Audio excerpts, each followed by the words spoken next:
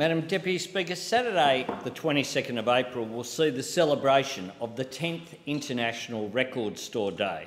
This was established to highlight the cultural and economic importance of record stores in an era of online shopping, file sharing and downloads.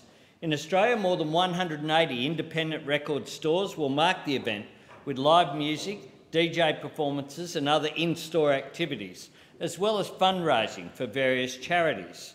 We all know independent record stores are important in our communities as small businesses, generating economic activity and providing jobs.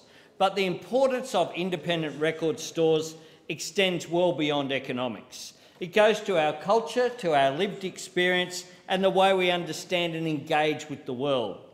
That's because, in the words of the late, great Chuck Berry, music is an important part of our culture and record stores play a vital part in keeping the power of music alive.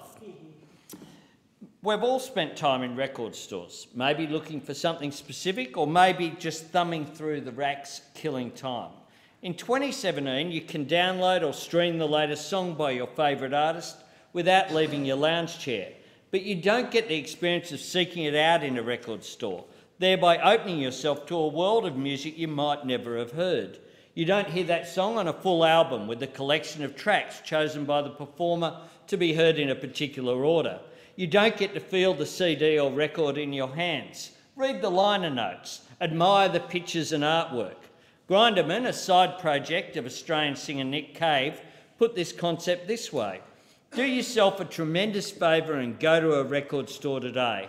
The relatively mild exertion of getting off your fat, computer-shackled backside and venturing out to find the object of your desire, the thrill of moving through actual space and time, through row upon row of records and the tactile ecstasy of fondling the quested treasure. All this will augment and enrich the mental associations the music invokes in you for the rest of your life. The record store subculture was perfectly described in Nick Hornby's awesome novel and subsequent film, High Fidelity.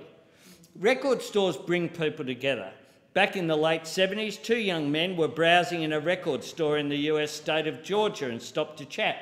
Michael Stipe and budding guitarist Peter Buck became friends and went on to form REM. Independent record music stores are critical to the music industry and to our communities. You won't find many recordings of local emerging bands in your city in the big chain stores, but you will find them in independent record stores. I'm proud to be an ambassador for Record Store Day on April 22. As Tom Waits said of music stores, folks who work here are professors. Don't replace all the knowers with guesses. Keep them open. They're the ears of the town.